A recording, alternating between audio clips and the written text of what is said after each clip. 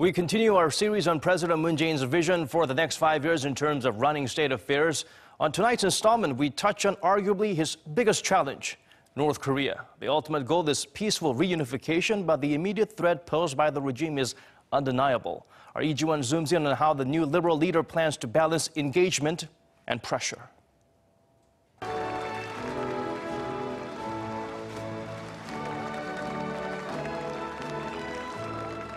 한반도의 평화를 위해 동분서주하겠습니다. 필요하면 곧바로 워싱턴으로 날아가겠습니다. 베이징과 도쿄에도 가고 여건이 조성되면 평양에도 가겠습니다.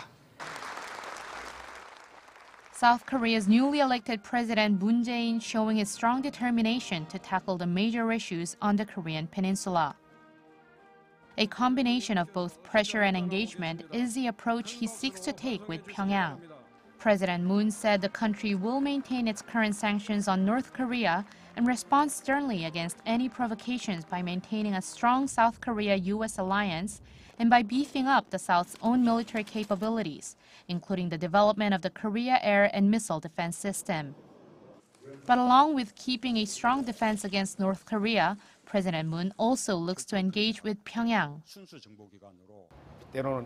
We believe, depending on the situation, we must either pressure the North or talk with them. That is what all the current sanctions and pressure is ultimately striving for, to isolate North Korea, but to engage in talks and negotiations. Moon's inter-Korean policies also include re-establishing a non-political relationship between the two Koreas through economic cooperation and cultural exchanges. Moon's vision for the two Koreas is to create greater economic dependence on each other and create a win-win situation, ultimately merging the two economies. I see that President Moon's core policy on the Korean peninsula is to bring peace and unification through an economic approach.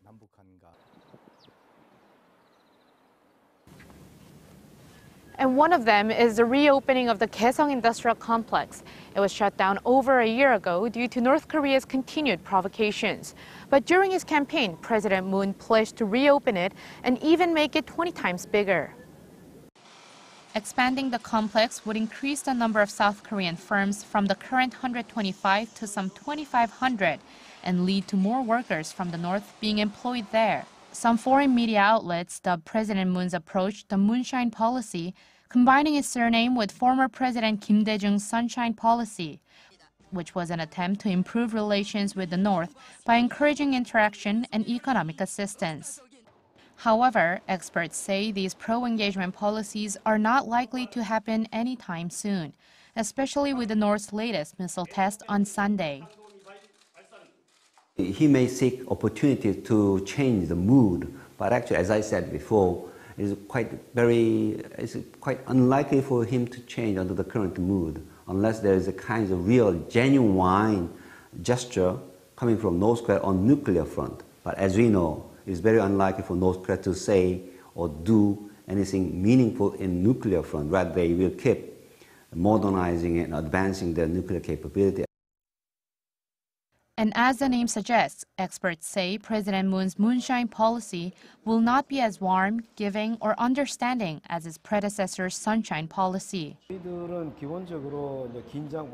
Moon's policies may seem very similar to the Sunshine Policy, but Pyongyang's nuclear threats have advanced greatly since then, which is why the previous policy cannot be implemented now. Rather, it should be amended to suit the current situation, where a more stern and robust approach is needed. This was evident in the pro-engagement President Moon Jae-in's response to the North's latest missile test, where he ordered an urgent meeting of top security officials, condemning the regime's move. And based on what President Moon has shown in his first week in office, experts say he is likely to continue being firm unless the regime shows a change in regard to its nuclear development program. Actually, in terms of percentage, I say 40% of pressure, 60% of engagement. So that's the principle. But this is the time for pressure. He cannot deny that fact.